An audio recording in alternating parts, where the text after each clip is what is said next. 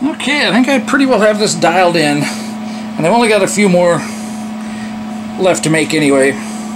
Been sitting here watching it make them with my son Andy. He was over. We were checking it out. Okay, so I'm going to record this one all the way through. I'll see if I can't call out the speeds and feeds. They don't change too drastically. They're drastically different than what they were when I was doing these before. But okay, let's see here. Yeah, I'll zoom in here in just a second. I have this one set up as G56, this one set up as G57. I'm using the same code that I used last time I did these, but I have changed it and tweaked it a bit.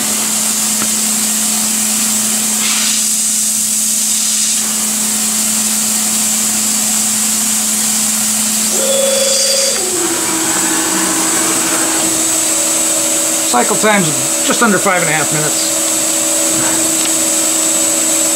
So this is 800 RPM at 11 thou per rev. This whole program does inch per rev. So this is still 800 at 11 thou. The tach on the power drawbar says it's 750. So it's somewhere in that neck of the woods.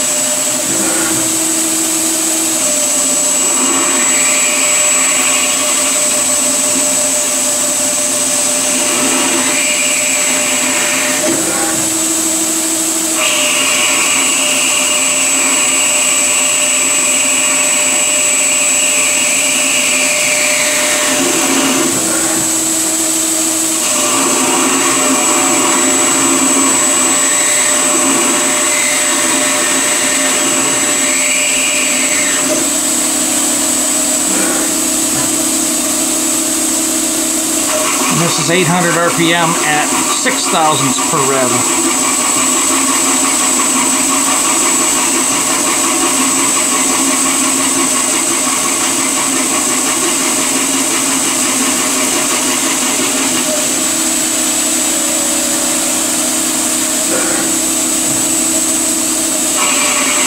Back to 11 thou per rev. And I'd have to check the code. I think these are maybe 20 thou cuts, maybe 25 off the diameter. I haven't even gone in and looked. I guess I should. Maybe I'll check it and I'll put it as put it up on the screen.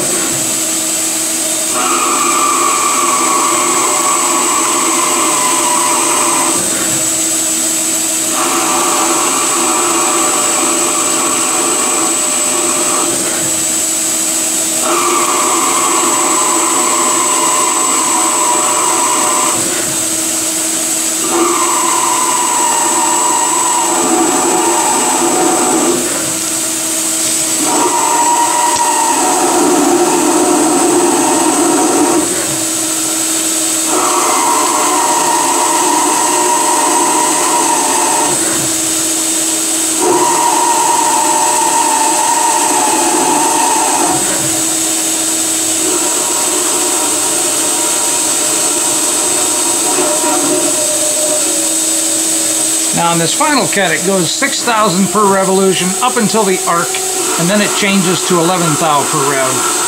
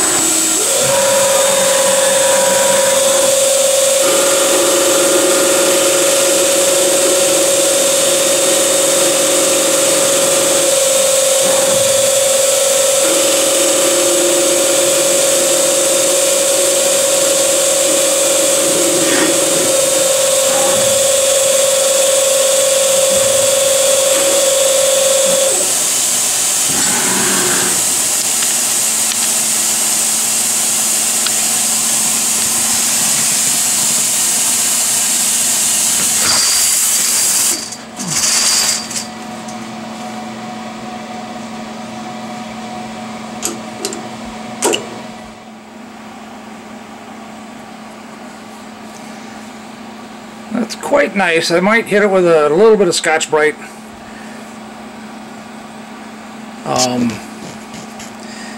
When I do the other side. On the other one, I'll grab it from here and then come up and cut this, and then I can Scotch-Brite the whole thing. This is the only surface I'm not real thrilled with, and that could simply be because of the angle of the cutter. But that's not a very important. That just sits the shelf of the bearing right there. So dimensionally, I'm concerned with this and the ID. The OD here has a rubber seal, so lots of room for discrepancy there. I'm shooting for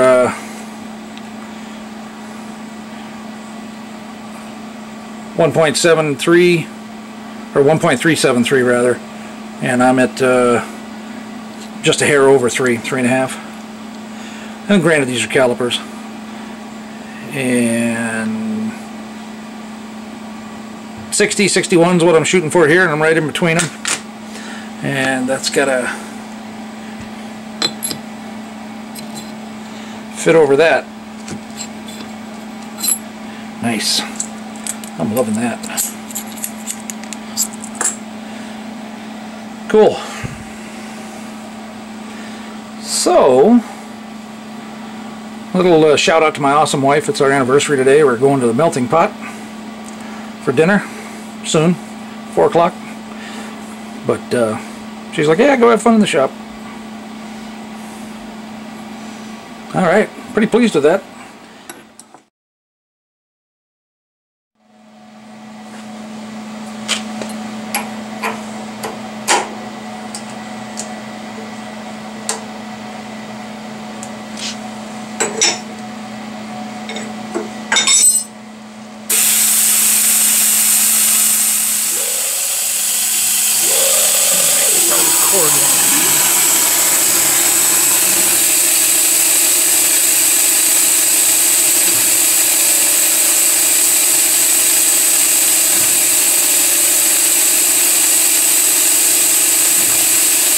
Now most of this airspace here is because it's set up right now to do 2 different bearing adapters, 2 different lengths of bearing adapters.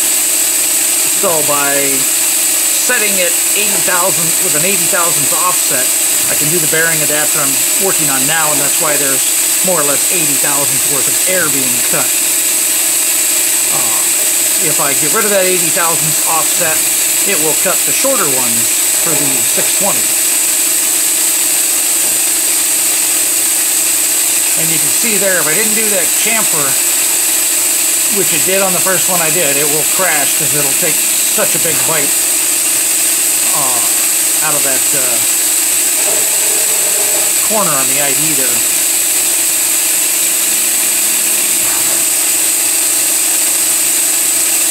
And this just happens, these arcs happens to be the way Mach 3 does it. You know, yes, there's other ways you could go in and do a step and then do a single or one or two cleanup arcs. But this is, I'm just working with the wizards on Mach 3. Maybe when I finally get around to learning Fusion for the lathe, I'll be able to change this up.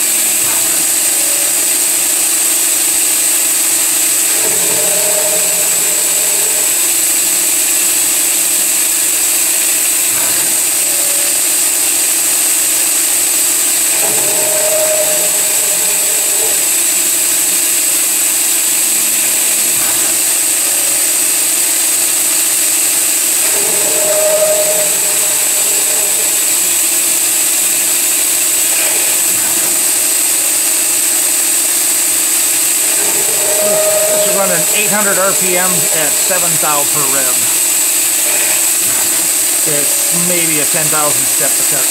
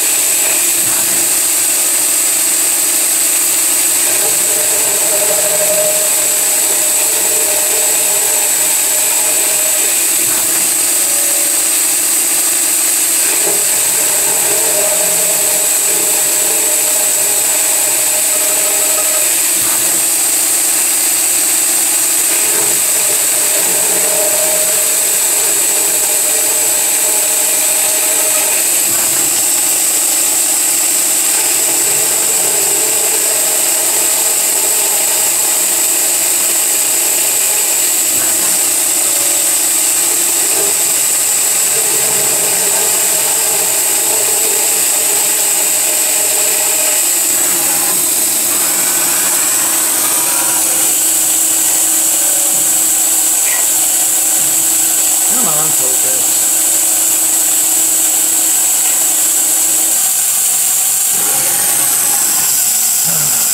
That'd be good.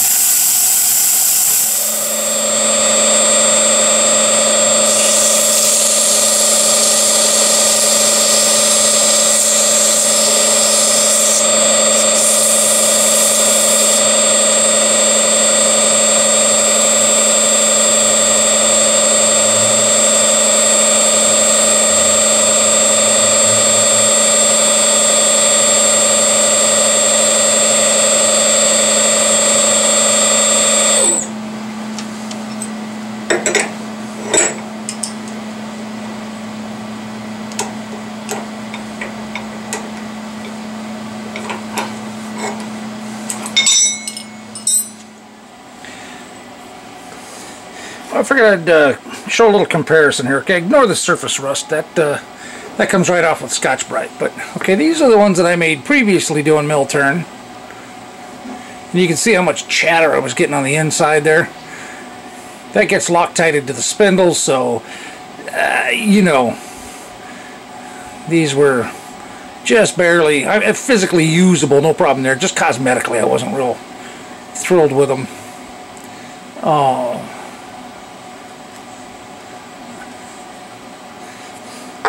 And this is the same thing, not quite as bad inside there.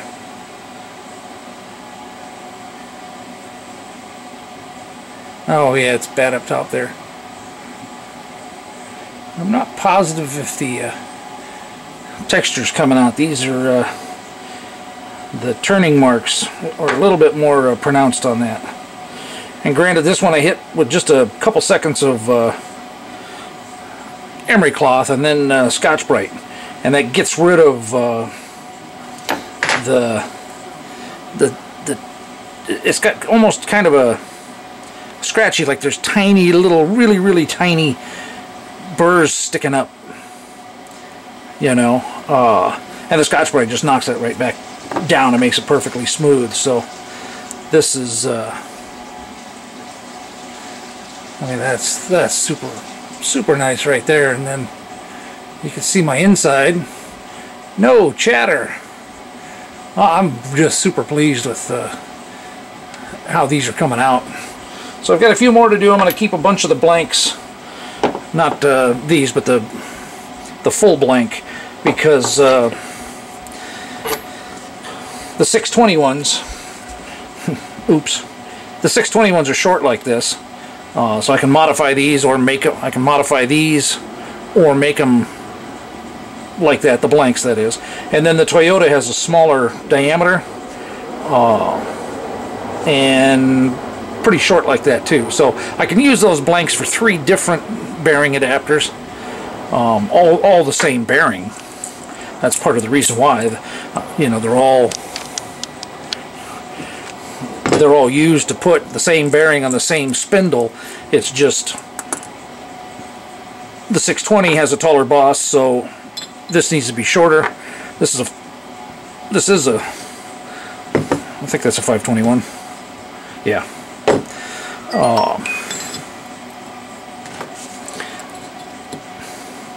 Goes on there, that adapts the bearing, and I've shown this all before, but a lot of new subscribers and stuff like that, so a bunch of new people watching this stuff. So anyway, those can almost get scrapped, and then the Toyota puts a 5-lug Toyota hub onto this spindle, and it has to be a smaller because the wheel seal is different. So that's a scrap one. And I'm sure I've done enough footage of these, so that's all I wanted for now.